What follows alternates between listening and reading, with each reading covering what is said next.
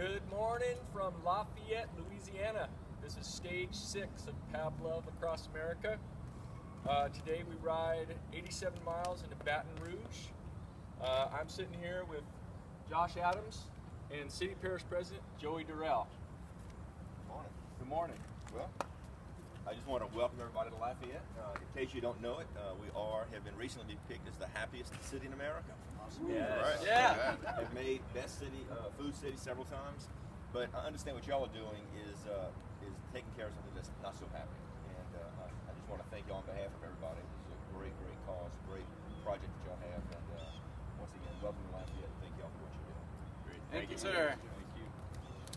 Today, I am very proud to say that the ride is dedicated to my son, Mark Kattus. On October 22nd, 7 years ago, in 2007, Mark started his chemotherapy. He was diagnosed with Hodgkin's lymphoma. Today, Mark is 26 years old, or will be 26 in January, and he's very healthy. He got his degree in physics from UCSD, which we're very proud of, and he is a solid, contributing, healthy human being.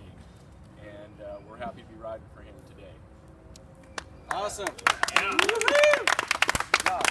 One in every 530 adults is a childhood cancer survivor, and we want all kids diagnosed with cancer not to only survive but thrive. Help us fund research for a safer and more effective treatment at pablove.org/donate. Awesome.